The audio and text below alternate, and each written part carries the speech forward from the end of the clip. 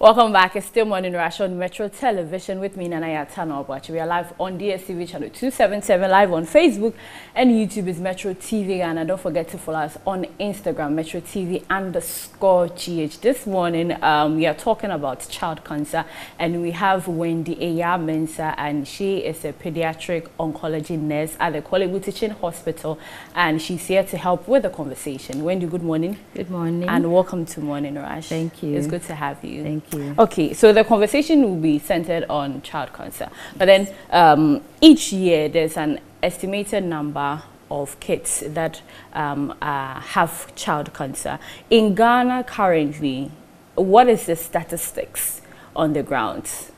Okay, so first of all, I would like to say a good morning to all our viewers, and thank you for having me. September is Childhood Cancer Month. It's a month set aside to create awareness for children with cancer. So looking at it, in 2019, data from KBTH Hospital, Konfanoche, and other shared care centers. So we have 326 new cases in that year. In 2020, we had 420 new cases. 2021, we had 458.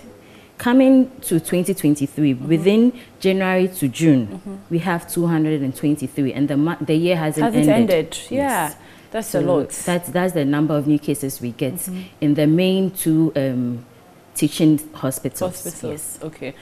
What is causing that? So the cause of cancer is not known, but there are predisposing factors that can lead to childhood cancers.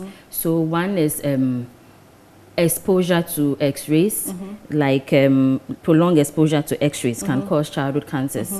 And also environmental factors like pesticides, weedicides, and other things can also cause cancers. And also some viruses like the Epstein-Barr virus and prolonged exposure to malaria. Untreated malaria, every time your child is having malaria infection, can predispose you to getting cancer. Some cancers too are hereditary, like the eye cancer, for example. So with childhood cancers, we have different types of cancers. So we have the eye cancer, which is called retinoblastoma, the cancer of the blood, which is leukemia.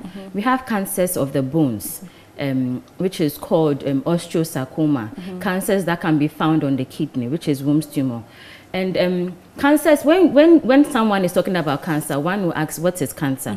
So it's just the abnormal growth of cells. Yes, the rapid growth of cells. You know, in our body, cells do grow every time, but then when these cells are uncontrollably growing, it causes cancer. So cancer can happen can occur at any part of the body. Yes, in the stomach, in the lump, in the stomach, on the neck, anywhere in the eye. Yes, so that's what cancer is. But in Ghana, which one is very common among children? Yes, so among children, the commonest one we have leukemias, that's the blood cancer, retinoblastoma, the cancer of the eye, neuroblastoma and osteosarcoma. Yes, those are the common ones in Ghana. And these ones, you earlier on you mentioned the X-rays, some of the things that actually causes these ones. Is it when the child is in the mother's womb, or when the child has been born? That is when he or she gets the cancer. So as I said, the cause is not known, but then these are things that can predispose you to it. So it could be anyways. Yes, when the child is in, or when the child is exposed to exposed to radiations or pesticides. So one can say that a child is now growing. How can a child get cancer? It's unlike adult cancers, you know, when an adult smokes, it predisposes the adults to lung cancers, but the child is now growing. How did the child get cancers? Yes. So these are predisposing factors that can lead to cancers. Yes. The common ones that you mentioned are really common in Ghana. The leukemia and... Wilms tumor, Burkitt's lymphomas. What are the signs and symptoms of each of them? Let's take it one by one. So we have a collective signs and symptoms that we do educate people on. It's an acronym called SILUAN.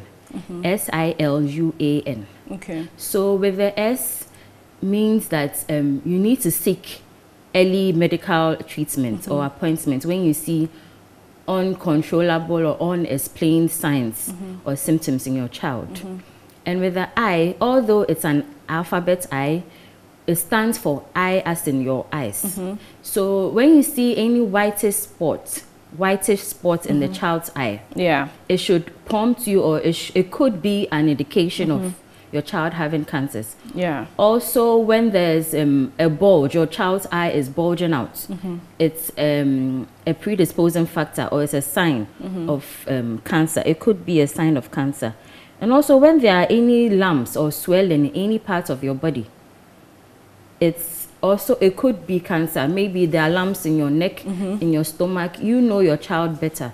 So when you are with your child, bathing your child or anything, and you see any lump in any part of the body, it's a sign for you to be alert that it could be cancer. And also when there are unexplained fevers, fevers for a long time, persistent fevers which goes and comes, it could be, or it may be, a sign of cancer. Unexplained loss of weight, unexplained fever, unexplained vomiting, anything which is unexplainable, it could be a sign of cancer. Now A brings us to aching. Your child complains of aching bones, aching joints. You know, kids always play around, and I mean, they get those complaints once in a while. But then if your child complains to you and this is too frequent, you should, as a parent or as a guardian, you should be able to be alert that it could be a sign of cancer. And the N starts for neurological disorders. Any signs such as your child wakes up and complains of headache, or any vomiting as soon as the child wakes up in the morning. Yes, unexplained, unsteady gait. Your child is walking in a straight line, or is walking, but then you see that it's not steady, moving left and right. That could be a neurological sign that your child has cancer. With all these signs and symptoms, would you say it's advisable sometimes to bring the child to the hospital to be diagnosed properly? Or with all these signs and symptoms, you can just sit and just conclude that your child has cancer? No. So with all these signs and symptoms, it could be that it may be cancer.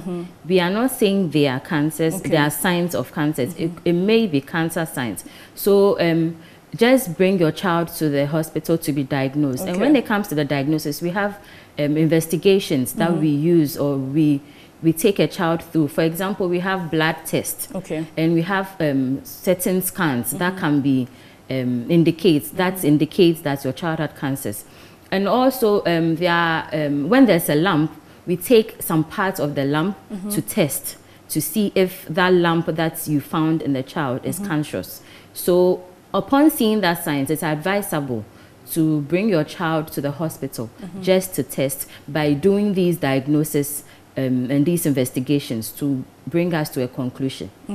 Before we talk about the major treatment in Ghana for that, the lump, you said you take a part of it. How do you take a part of it? Because it's in the body, it's in the skin. How do you take a part of it? So this procedure is called biopsy. It's a procedure done in a sterile environment. So for a child, we go through that process, prepare the child, then go and numb the area and take that part, or that's a tissue, not the whole lump, but just a tissue of it, to be investigated to see whether that lump or that thing is cancerous. So you cut it? Yes. Okay, I thought you use a syringe to just pull something so from there are two types. You can either go in with a needle, or you just take a lump out of it.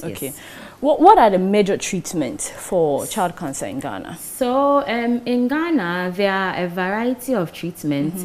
It could be a combination of treatments or chemotherapy. We could have 1-2 combinations of chemotherapy alongside radiotherapy. That's rays. We use rays to target the cancer cells to treat them, as well as surgery.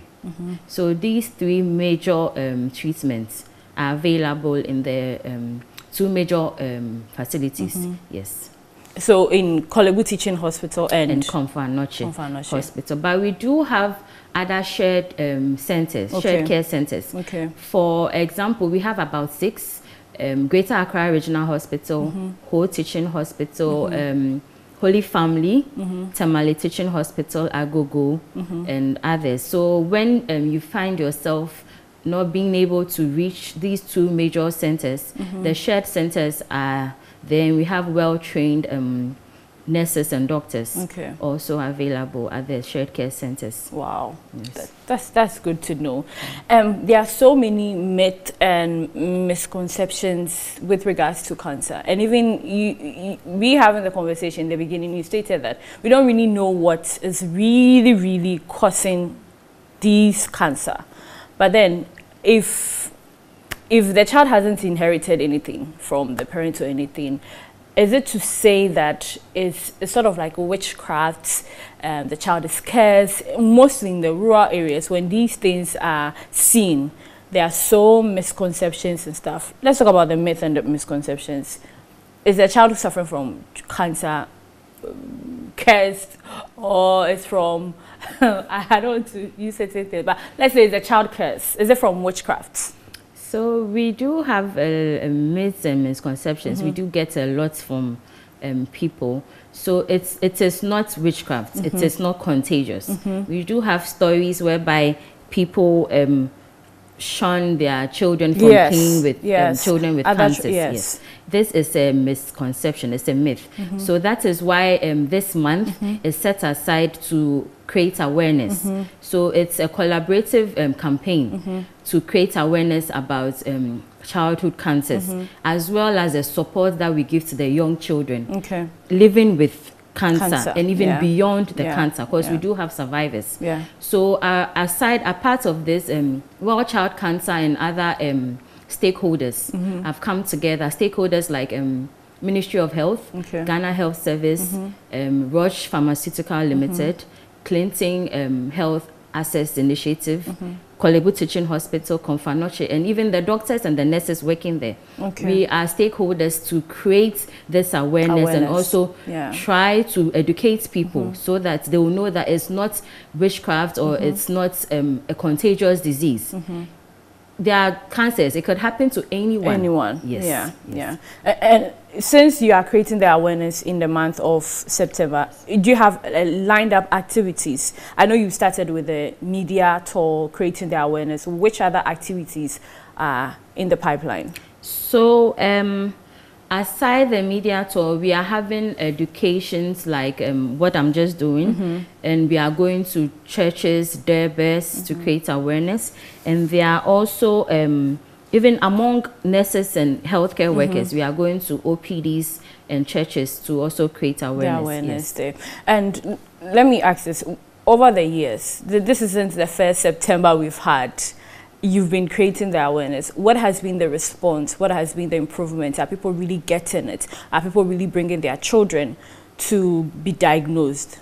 Yes. So over the years, we've been having increase in our numbers. Yes. So we've observed that anytime we create awareness throughout the year, we have a lot of new cases coming in, both at our major centers and our shared care centers. Yes. And the number has been overwhelming.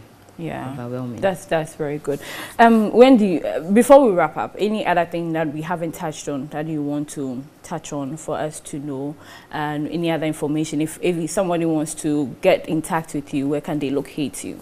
Yes. So before we wrap up, I would like to educate us. I would like to tell our parents about these early warning signs, as I said, and they should keep their eyes open for these early warning signs. So Kolebu is there, the Komfo-Anokye Teaching Hospital is also there. We are all available to come in and also talk to us. So we do have some numbers that we do call. So this number is for inquiries. You can contact our country coordinator, World Child Cancer, on 020-886 1922. Yes, so this is a number to contact us on anytime you need our help.